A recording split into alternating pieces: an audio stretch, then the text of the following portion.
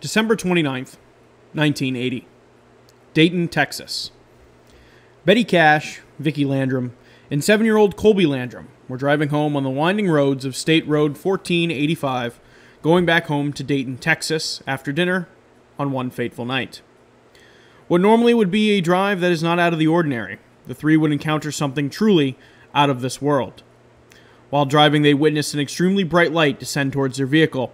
When they stopped to see what this object was, they noticed a diamond-shaped object that put off immense heat. They felt their faces burning, and out of nowhere they observed numerous helicopters appear in the night sky, and they began following the object. They hopped back in their car and sped off. Now, what would transpire after would be known as one of the most infamous and shadowy encounters with UFOs to date. What is responsible for the plethora of health conditions that caused the witnesses to fall ill? Was the government somehow involved? And why, over 40 years later, we still have no answers to what happened that night in East Texas. Today, on Unblurring the Unknown, the Cash-Landrum incident.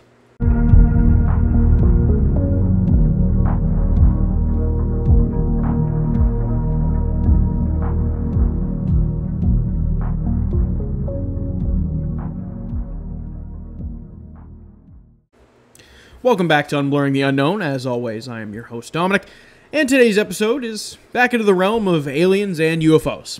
It has been quite a long stretch of time since I've done an episode on aliens, so I felt like it was only fitting if I come back to it and obviously continue to mix it up for you all each and every week. Now, today's topic on the surface might just seem like your average run-of-the-mill UFO story, and that maybe it doesn't sound all that interesting. And that is where you would be wrong. Not only is this one of the more compelling and interesting cases I have heard about, there are a lot of moving pieces and unanswered questions to this day that have never been fully explained. So with that being said, how today's episode is going to work is that I'm going to go in depth about the encounter Betty Cash, Vickie Landrum, and her grandson Colby Landrum had that night, the events and possible cover-up that ensued afterwards, the government's possible involvement with this story, and the possibilities that other people that night saw the same unexplainable object. Now, at the very end, we will recap and go over some personal thoughts of mine and theories about what truly could have happened that night. Now, our story starts with where it takes place, Dayton, Texas. Dayton is a small suburb with a population just over 8,500 people. It's almost right in the middle between Houston and Beaumont, Texas. Now, other than that, there aren't many things, from what I could find, that make Dayton necessarily noteworthy. Except, of course, it is a setting in which the Cash-Landrum incident would take place. On December 29th, 1980, Betty Cash, Vickie Landrum, and Vickie's grandson Colby were driving home after having dinner on State Road 1485 on the outskirts of Houston, not far from the International Airport, en route back home to Dayton. At around 9 p.m. that night is when Vickie would notice a very odd light in the sky. Vickie described her first sighting of the light with the following quote, "You could see it through the trees. It started to get real close. Then I knew it wasn't a plane." Now, as they continued driving down the road, the light started getting closer and closer, and the outline and shape of the object began to come into view. The object was a massive diamond-shaped, with what Cash and Landrum described with flames shooting out the bottom tip of it. Betty Cash, who was driving, hit the brakes immediately as they were all shocked by what they were witnessing. Now, this object, whatever it was emitting intense levels of heat. Heat so hot, it was making the inside and outside of Cash and Landrum's car hot to the touch. Betty described the following instance with this quote, "We didn't know what it was, but we knew there was something that was lighting up the sky. We had begun to feel heat, and all of a sudden Vickie screamed for me to stop. And when I stopped, she went forward, and her handprint was embedded into the dash of the car. And I thought, well, I've got to see what this is. So I got out, walked towards the front of the automobile, and I stood there looking up to try and figure out what this object was. It was a diamond-shaped object. Down at the bottom, flames were shooting out. The heat was tremendous. It just felt like I was burning from the inside out. When I reached for the car door handle, the door handle was so hot, I couldn't even begin to hold on to it. I was more than scared. The only thing I was thinking was, are we going to get out of here alive?" End quote. Now, during the initial sighting, Colby, who was 7 at the time of this incident, was extremely distraught. Now, Vickie was very religious, and she was Christian, and she told Colby not to be afraid of the object, as she was quoted as claiming the object was, quote-unquote, the second coming of Jesus Christ, and would refer to the object as Jesus to Colby. Now, it is uncertain whether she did this because she was genuinely believing that this was the second coming of Jesus Christ, or perhaps she was just saying this to keep Colby relaxed during the ordeal. That is not fully known, and I don't feel like that is ever fully explained by Vickie in any interviews that she did after the fact. Betty and Vickie exited their car to, of course, get a better look at this object or craft, and the heat continued to be so intense that they said it felt like their skin was being burnt from the heat the object radiated off. Now, of course, this includes the door handles, as I just mentioned, as the two women say that they were extremely hard to open, as they were so hot to the touch. Now, of course, in the quote I just cited from Betty, when the two women were in the car observing this object, Vickie had put her hand on the dash, and the car had supposedly gotten so hot to the point that the dash was slightly soft, and it melted, and when Vickie touched the dash, a handprint was left behind.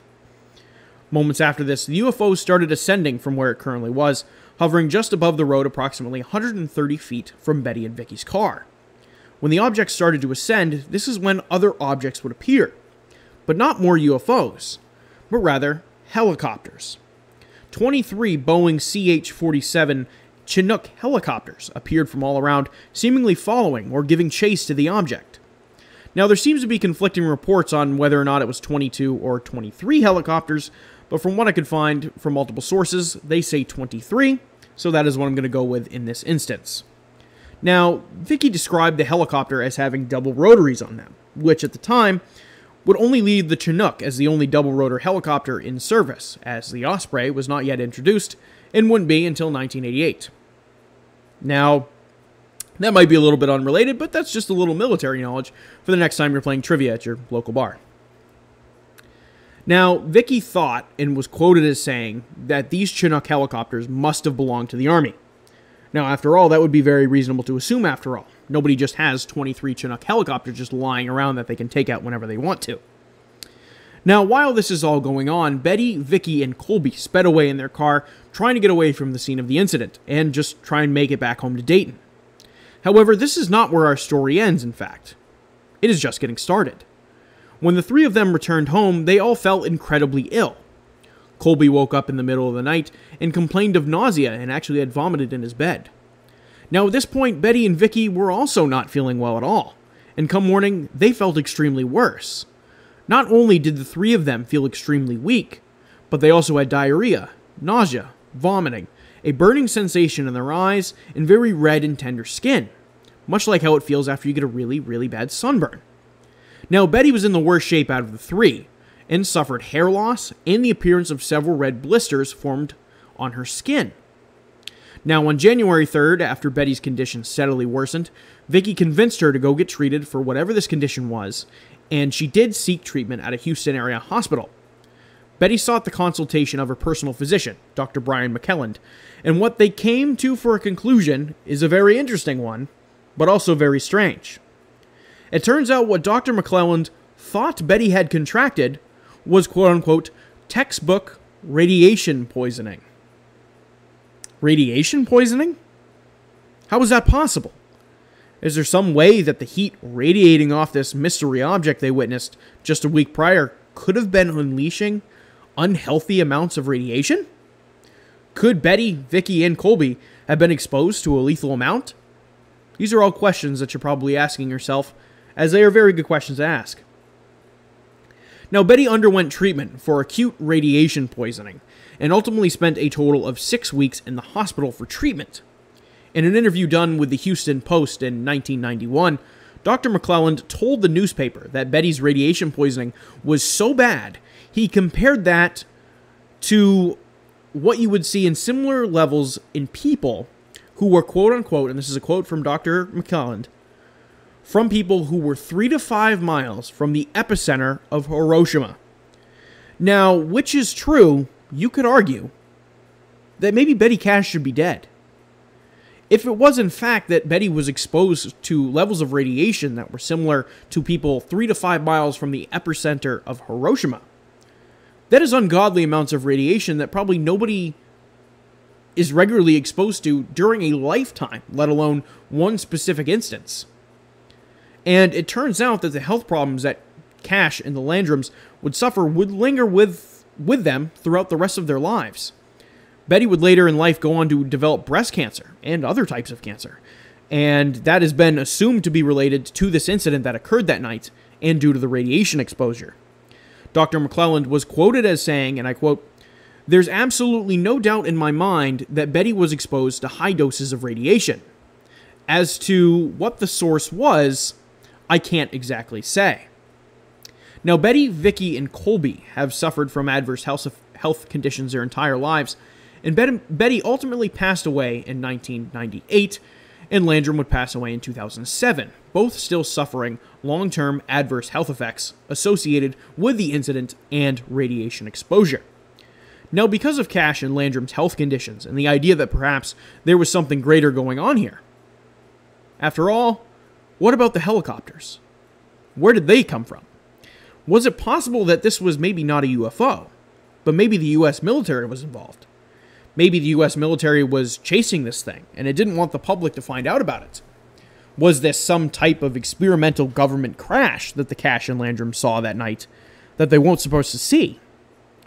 Betty and Vickie wanted answers as to what happened to them that night, and knew that the only way they were going to get it is if they went up to the highest authority that they could think of within the state of Texas, their state senators, Lloyd Bentsen and John Tower to be specific.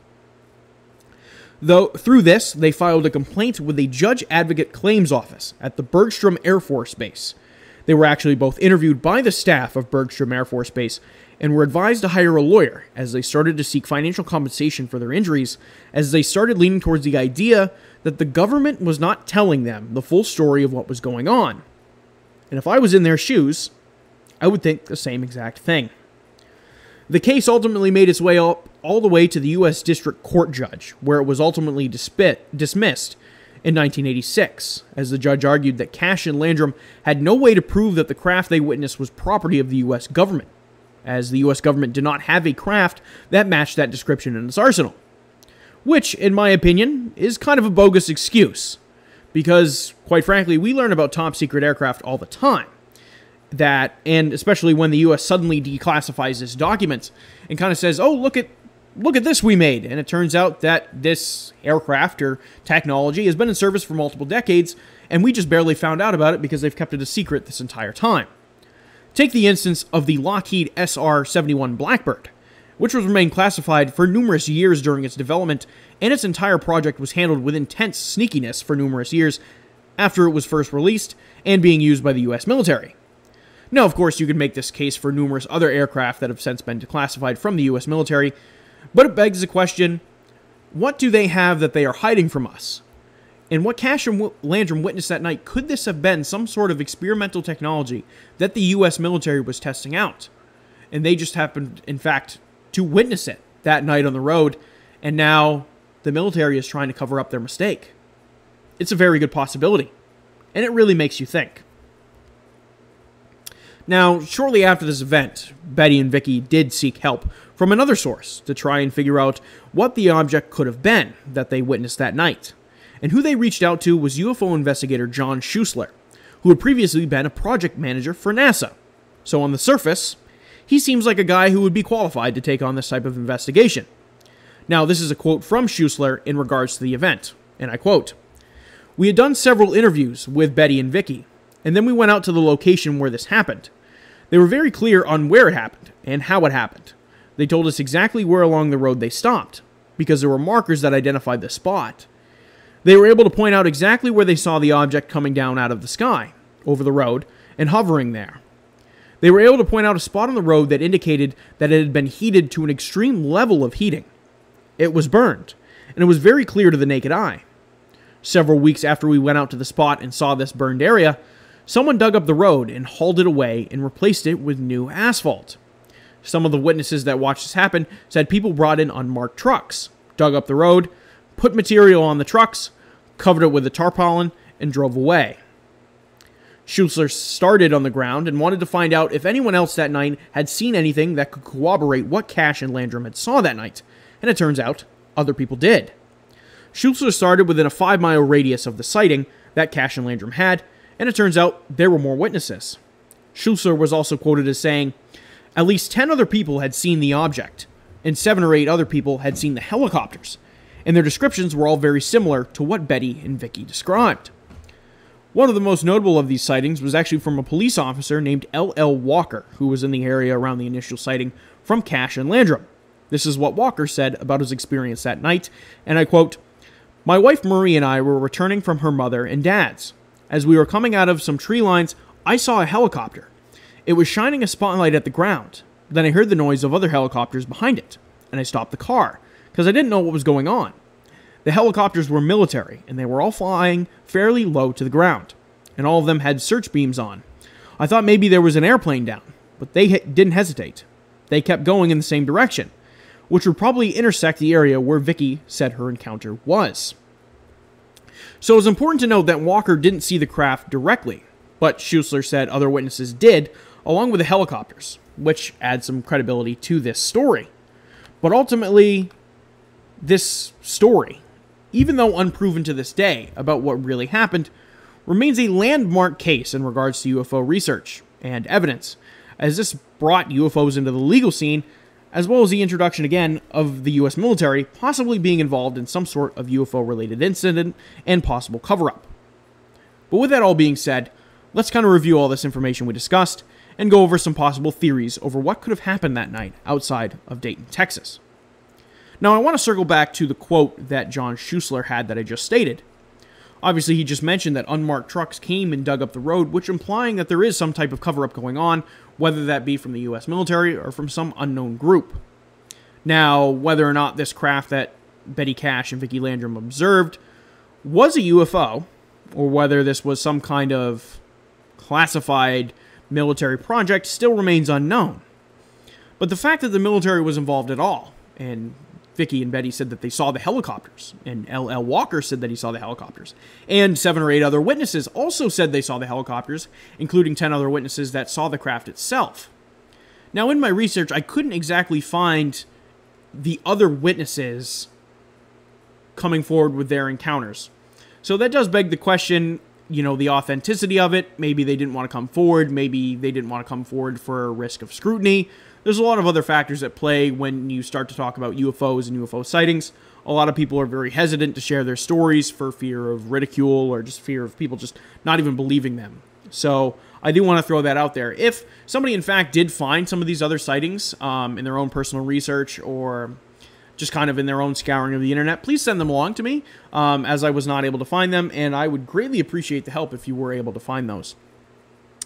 But with that being said, let's get into some of these theories, and then I'll also discuss my own personal thoughts as well. Now, our first theory is that this encounter was real, and what Betty, Vickie, and Colby witnessed was in fact a UFO, and this would be a worthy contender for my personal theory. However, some questions still remain unanswered.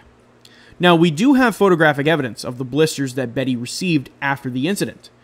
However, we don't have the photographic evidence of the hand impression that Vickie left in the dashboard of the car during the encounter. Now, if we did, that would seemingly be a smoking gun, as that would imply that the car was exposed to immense heat.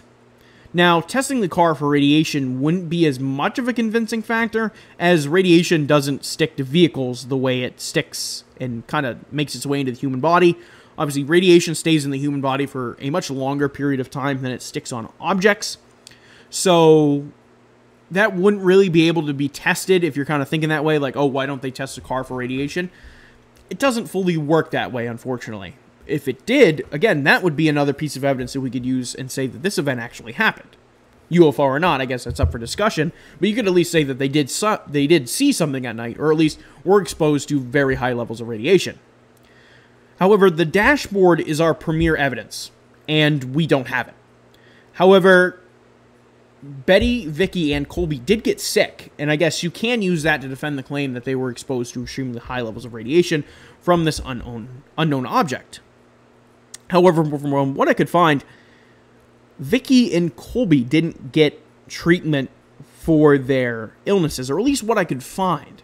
Again, that could be disputed, and the sources I found didn't say whether or not Vickie and Colby got treated.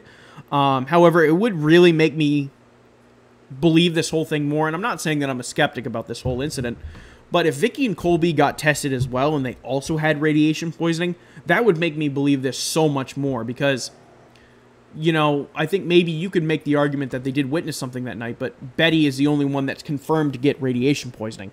And I guess she got the closest to the object, so that would make sense.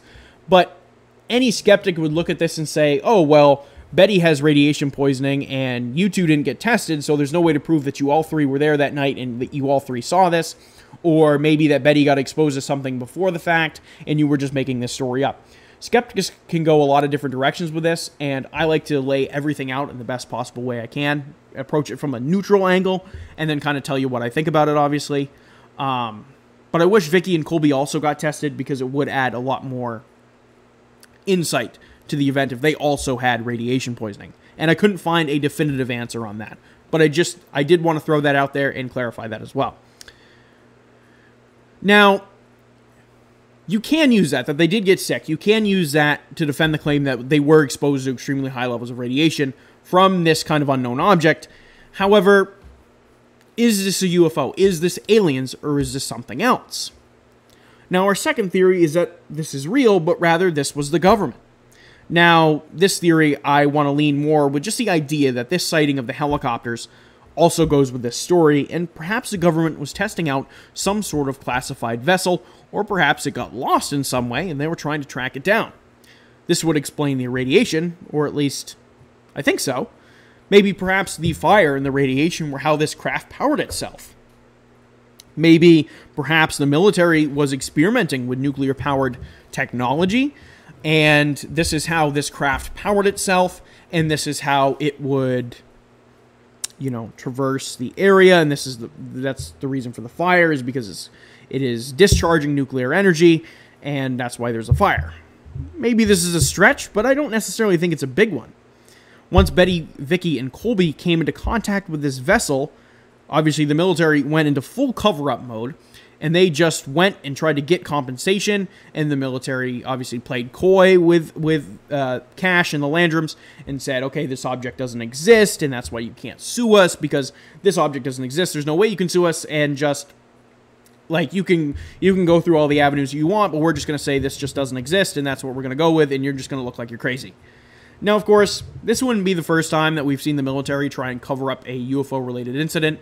I feel like every year we find something that's a little bit shady in regards to the UFO covering things up.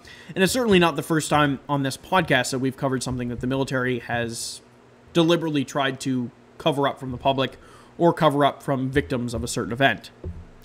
Now, the interview conducted by the staff at Bergstrom Air Force Base was probably precautionary. And that was probably to make sure that Betty, Vickie, and Colby weren't suspicious of a military cover-up. They brought him in and said, hey, we'll interview you, but we kind of know the story. We're covering this shit up. But for precautionary, we'll ask you all these questions. We'll look like we're interested, when in reality we're not. We don't care. We're covering this up. So that I want to lean towards more in my personal theory. But that's just for right now, because I have one more theory left for you. Now, our last theory is that this was a hoax, and this would entail, of course, that this was some type of fake encounter and that the object they saw didn't actually exist. Perhaps there were indeed helicopters flying around that night, and they decided to fake some type of story for maybe fame or financial reasons, and maybe once they got sick with some type of unknown illness, they decided to make up a story and try and get some money from the government. Now, on the surface, I don't know if I'm buying this one, because they had radiation poisoning, or at least Betty did. And Betty later developed cancer, so they were exposed to something, although the claim about the handprint in the dash would hold more validity if that photo existed. However, it doesn't, which kind of brings you into that kind of limbo stage of, you know, they got sick. That's evidence. They did get sick from radiation poisoning, or at least Betty did, from what I could find in my research. So she encountered something that had extremely high levels of radiation. That's confirmed. That's factual information. However, the claim about the car being so hot that Vickie's hand actually imprinted in the dash, we have no way to prove because that photo doesn't exist. Now, which, if you're a skeptic, makes you think that maybe they did make the story up after maybe getting sick from some unknown cause, and then maybe they decided to try and get some money out of it.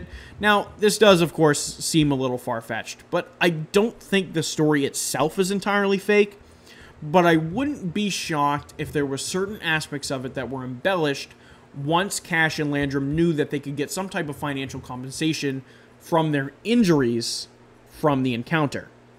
Again, that is just my own personal opinion on the matter, but I feel like whenever money or finances starts to play a role in UFO encounters, it always calls everything that happened into question.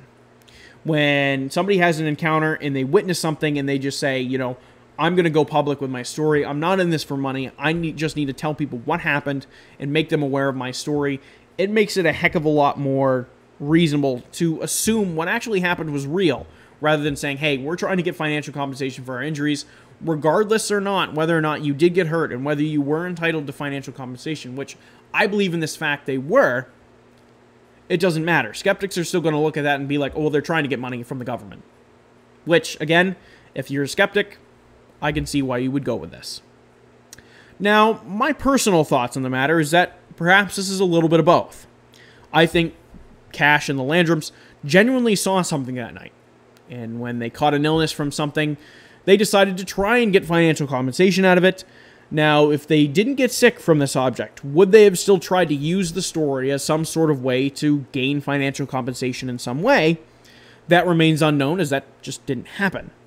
Now, like I just mentioned, whenever money plays an impact into these stories, things kind of always get called into question. And if Betty didn't get super duper sick like she did, maybe the financial compensation wouldn't have been brought up, and maybe this story from a skeptic's point of view would be a lot more believable. Now, on the matter of fact on whether or not this was a UFO or a government experiment, I'm more willing to wager that maybe this was a government experiment and not a UFO. Now, the reason I think that way is that the fire at the bottom of the diamond-shaped object sticks out to me. Because fire is not possible in space because there is no oxygen. So why was the object emitting the fire? The fire would only make sense if this was in fact a testing vessel used by the US government that ran on nuclear energy, and the fire was just the exhaust port for expelling this nuclear fuel. To me, that part sticks out just quite a bit. Now, it would also be nice if L.L. Walker, the police officer who witnessed the helicopters, also witnessed the object, because then it would have added another layer of credibility that perhaps the military has a vehicle or craft such as this one that they just happen to be testing, or perhaps maybe someone even stole it and took it on a test drive, but who knows? That is just my personal opinion. However, unfortunately, we might never know if a craft like this actually exists, as that might remain hidden in a government file for the foreseeable future. However, of course, that is my personal opinion on the matter. If you have your own personal opinion, please leave it in the comments section. Feel free to email me on all that. I appreciate hearing all your opinions, your thoughts, your comments, everything like that. I greatly appreciate it. And of course, it gets me involved. I love researching these things, especially UFOs. They're always cool whenever I research them. So if you have your own personal thoughts and theories, please share them with me. But with that being said, if you are listening to this episode on Spotify, please feel free to turn on post notifications so you get notified every time I post a new episode. Now, if you're listening to this on YouTube, please like, comment, subscribe. It helps me out with the algorithm gods, and I greatly appreciate it. Now, if you also are not aware, I am officially on TikTok. That is Unblurring the Unknown on TikTok, where I post 1-minute breakdowns of the episodes that I do, trying to get a little bit more engagement, trying to reach out to a little broader scope of an audience that also appreciates these topics like I do. Now, as well, you can also send me topic suggestions to my email. That is unblurringtheunknown@gmail.com. I'll say that again, unblurringtheunknown@gmail.com. You can send those topic suggestions to me right there, and I will add them to the queue, and I will try and get to them as soon as I possibly can. Make sure you also follow me on Instagram, also Unblurring the Unknown, as I will be posting custom cover art and photos that I find relevant to this week's episode on there as well. But with that being said, that is going to conclude this week's episode of Unblurring the Unknown. I hope you all enjoyed it. Have a couple more episodes lined up in the coming weeks. Trying to, again, keep it as interesting, keep it as random as possibly can. So you never know what I'm going to cover next week, and that's the whole point. I try and keep it as spontaneous and random as I can, so you never know what I'm going to do. I got a lot of true crime topics in my queue right now. I'm trying to break them up as much as possible because I feel like I've done quite a few episodes on that recently. However, if you want to listen to more true crime from me, I feel like those are actually my episodes that are getting the most engagement right now. Let me know if you want to hear more true crime, or you want to hear more UFOs, or you want to hear more cryptids. Just let me know. I'm more than willing to try and oblige the best I can. But with that being said, that will conclude this week's episode. I hope you all enjoyed it, and I will see you all on the next one.